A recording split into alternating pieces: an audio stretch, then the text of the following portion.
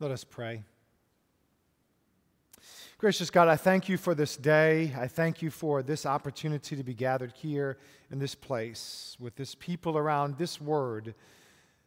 We thank you for every opportunity we have to spend time in your holy word, O God, and we pray that as we do so today, that the words of my mouth, the thoughts and prayers of all of our hearts would be pleasing to you, that they would bear much fruit in our lives when we leave this place, not only in the lives of those who hear them and receive them, but those whose lives we touch this week. In Jesus' name we pray. Amen. As we move toward Easter, we are spending time during Lent on the final days of Jesus' earthly life. When last we met, we were in the Garden of Gethsemane. Jesus had held the Last Supper with his disciples. After doing this, they all moved from there to the Mount of Olives. While on the Mount of Olives, Jesus prayed.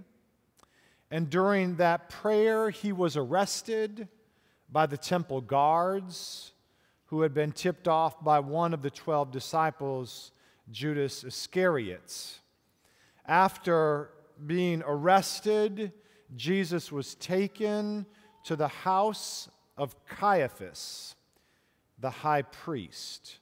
And it is at the house of Caiaphas, in the middle of the night before Jesus is to die on the cross, that we encounter the next two events in his life.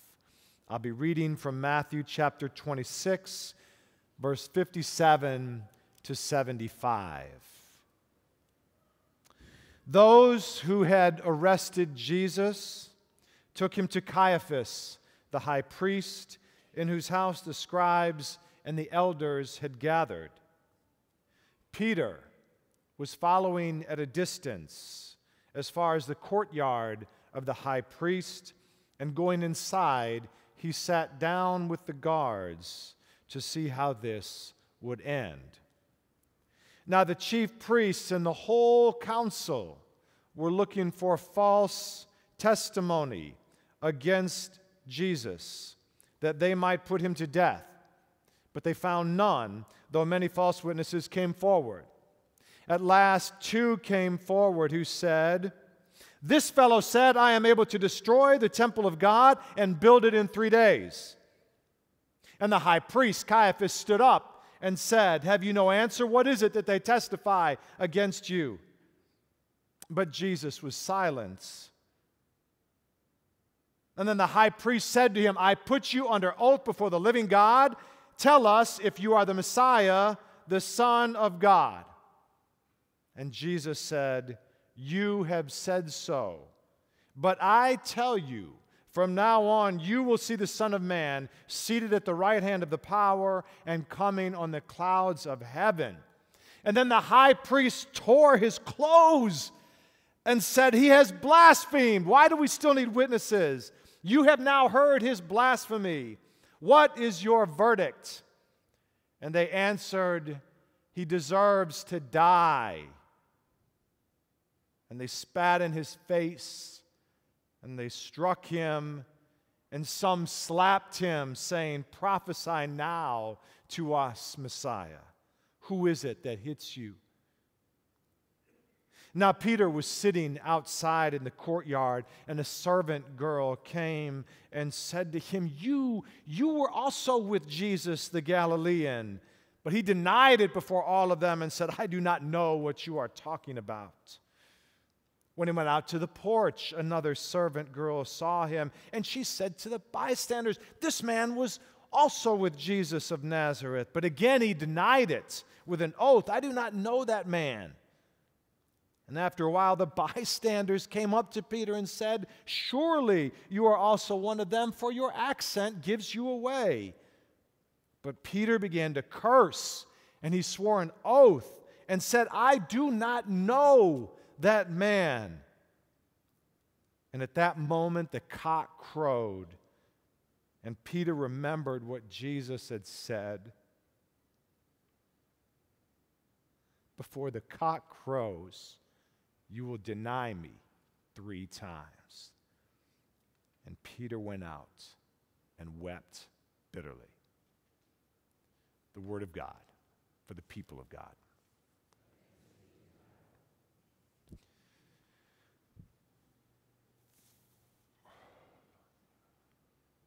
Caiaphas was powerful. He was the high priest. He was elected to a 1-year term that could be renewed. He served over a council, the highest legal and religious council called the Sanhedrin, that was made up of 70 priests and elders and scribes.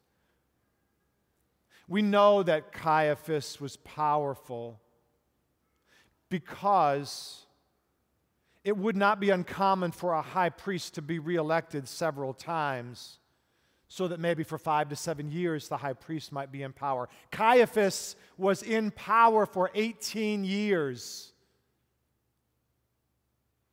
18 years. And when he meets Jesus, he's at the end of those 18 years. He is the ultimate incumbent. He has authority. He has influence. He has power. We know that he has power because he has the Sanhedrin, the council, the whole council, the Bible tells us, ready to meet. They're on standby. At the drop of a hat, when he calls them to meet, when they arrest Jesus, they're there, even if it's in the middle of the night. He's got them there at his house. And we know that they're there at the house that quickly because we know that Caiaphas has known for some time that Jesus was going to die. It was just a matter of when. Do you remember Lazarus? Lazarus. John chapter 11. Jesus' dear friend lived in Bethany just outside Jerusalem. He died, had been in the tomb for 4 days. Jesus got to the house. Martha ran out to meet him and said, "If only you'd been here earlier, my brother would not have died." He got a little closer to the house. Mary said, "If only you'd been here earlier, my brother would not have died." Jesus said, "It's okay, take me to the tomb." Remember that? And he raised Lazarus to live again. Well, on that day, the priests, all these priests, they gathered together and they're worried. They said to one another, and they said to Caiaphas, "This Jesus is drawing a lot of attention to himself and by extension to us. And so far, the Romans who rule over this area, they've left us pretty much alone and we can do what we want. But if Jesus keeps doing this kind of stuff, the Romans might come in. They might exert more of their will and influence, and that would mean our power being compromised. We can't have that." This is all right there in John chapter 11. We can't have that. And so Caiaphas stands up in front of all of them and says, Jesus must die. And here's how he does it. He hides behind some real powerful words, scary, dangerous words, logical, rational words. He says, essentially, for the sake of all of us, this man must die. In order to protect our power, this man has to be eliminated. Now, that's utilitarian philosophy. It's been around over 100 years now. The greatest good for the greatest number. That's how we make ethical decisions. Not everybody's going to be kept from harm, but as long as the greatest majority of us are okay, what does it matter that a few over here are hurt? That's essentially utilitarian philosophy. That's what Caiaphas is saying here.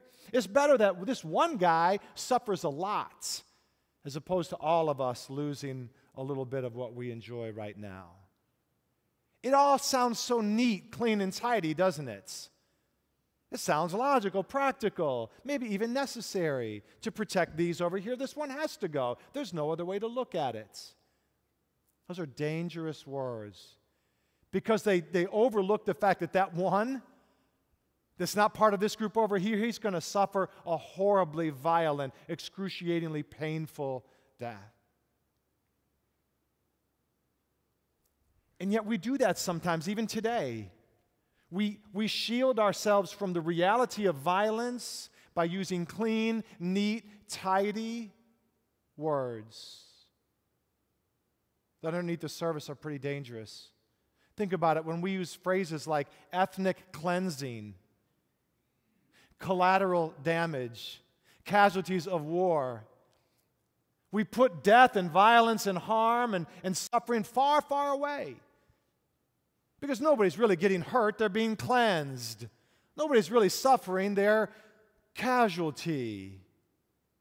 The most dangerous words we can say sometimes are those that depersonalize, take the person out of the situation. And once we do that, it's an easy step to dehumanizing them. And once we dehumanize them, then their life or their death becomes just one more logical decision based on cost-benefit analysis that we make. That's what Caiaphas did. To protect his own power, he hid behind logical, rational words. And yet those weren't the only words that were spoken that night. Jesus stands here in front of the whole council of priests, and they're looking for some motive that they can use to legitimize what they're going to do, which is kill Jesus. And so there are many accusatory words spoken about him, to him, at him. I heard him say this. I heard him say this. My cousin's nephew's brother said that he was going to do this. And then finally, two come forward and they bring up a charge that's as good as any. We heard this man say he was going to destroy the temple. And if that was the case, it's high treason. High treason for two reasons. The temple in Jerusalem was the literal dwelling place of God. God literally lived inside the temple, and so to desecrate the space was to desecrate the living room of God. And that was blasphemy, the greatest expression of profaneness or profanity that one could do. But more than that, or just as importantly, the temple employed thousands and thousands of people. A whole region was based economically on the temple running the way it had always been run. And so to destroy the temple was to destroy the life as it had been known. Now, never mind the fact that the Bible says that these witnesses were false, that the testimony was false. Twice Matthew tells us this. But you see, that's the way it is, isn't it? When we want to protect what's dear to us, those priests, they were willing to say whatever. It didn't matter if it might have been false, if it was true or not. Anything. If we can pin anything on him, true or not, we're going to do it to protect what we're afraid of losing. Dangerous words. And we do that again and again, in little ways and big ways. In fact, we could say the whole story of human history is that way. Whenever one group is afraid of another group, whenever one person is afraid of another person, afraid that that group out there is going to come and take what I love and what I know to be sacred and consider to be ultra important, I am willing to say anything, the ugliest words, the meanest words. It doesn't matter if they're true or not. If I can levy any charge against them, I'm going to do that out of fear of losing what is sacred to me. It's been said that people don't like change. It's not true. People change, and we're accepting of change all the time. We don't want to lose in change. That's what the false witnesses did. They were afraid of losing, and so they're willing to say anything against Jesus. And even those, though, weren't the only words spoken that day, that night. While all of this is going on inside the house, Peter is outside. He's outside in the courtyard. And we think that Peter's the number one disciple, the right-hand man of Jesus, the most favored one, but we'd be forgiven for not thinking that just by looking and listening to him today. Because you see, while Jesus is inside under the bright lights of interrogation and endures hours of questioning from intellectual experts, Peter is outside, isn't he? He's cowering in the shadows. He's over in the darkness. And when he's confronted by one question from a servant, he buckles. He buckles, caves under the pressure. And when he does open his mouth to speak, he speaks denying words that are words worse than lying. He curses Jesus, and he swears an oath against Jesus, and he essentially says that Jesus doesn't exist. Truly, I tell you, I do not even know that man. As far as I'm concerned, he doesn't even exist. Peter's afraid. He's afraid. And sometimes when we're afraid to protect our own comfort and safety, we'll say anything. Say anything. That's what Peter did to Jesus. I love the story right here in the Passion story of Jesus. This is one of my favorite episodes, and I don't know why exactly. I'm always drawn to the house of Caiaphas when we tell the Passion story of Christ. And when we went to Jerusalem, when we went to the Holy Land in 2008, I loved going to the house of Caiaphas and to see the tombs underground where prisoners were housed awaiting trial before the Sanhedrin. And when I think about the events, when we read it today, just preparing for this week and thinking about these events, all I could think of was all these words that were swirling around, all of these words swirling around Jesus. So many words spoken that night by ruthless Caiaphas and relentless priests. Words spoken by false witnesses and deceitful disciples. Convincing words, but condemning words. Persuading words, but accusing words. Denying and lying and chastising words. Hurtful, fearful, hateful words. Conniving words, contriving words. Words repulsive, impulsive, scheming, demeaning. Conniving, contriving, conflicting, inflicting, and convicting. Words of shame and blame that stain and cause pain. Words undeserving, so self-serving. Words hating, debating, articulating, gesticulating, pontificating, manipulating, sensationalizing, trivializing, ultimately demoralizing. Words spoken with skill, and yet words that ultimately kill. So many words spoken around Jesus by those trying to protect what they had known, life as they knew it. And the sad irony about this whole thing is that in the midst of all of these words, the word could not be heard. You see, in other words, the healing word, the saving word, the helping word, the hopeful word, the inspiring word, the truly life-giving word, the redeeming word, the word that reveals life as it really can be and ought to be and will be, the word that shines like a light in the darkness in which the darkness cannot overcome, the word made flesh to dwell among us, that word could not be heard because of all the other words that were spoken around it. The great tragedy of Caiaphas' house is that Jesus was right there, speaking and standing, could not be seen, could not be heard, because of all of the words that were spoken in self-preservation around him. And I think it's true for us today. There's so many words spoken around us, through us, in us, among us, with us, by us, for us, by others, to us. And it can be easy to lose the life-saving word that is speaking at the same time. Every time we open the Bible, turn to any page, what do we find? Words. Hundreds and hundreds of words on every page. And every book of the Bible is comprised of thousands of words, and we call them little w words. Little w words, lowercase w words. And those lowercase w words, there's thousands of them. They teach us a lot about the context in which Jesus lived. The audience that might have heard these words for the first time. They teach us knowledge, information about God, about God's people, about God's will. But in the midst of all of these little W words, there is a capital W word, a large W word, a truth that God seeks to speak to your heart and to mine, a message of hope and inspiration and clarity about faith, about Christ, about salvation, about deliverance, about promise and provision and redemption.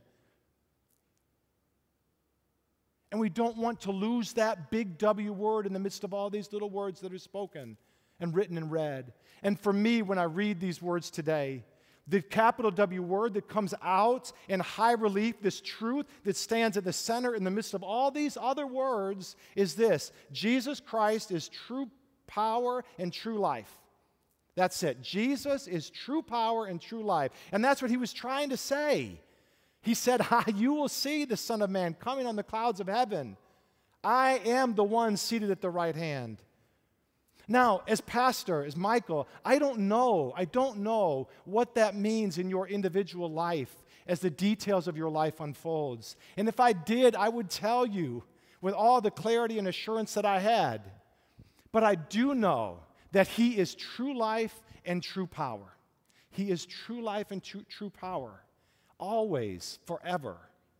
Now, the people in Caiaphas' house missed it.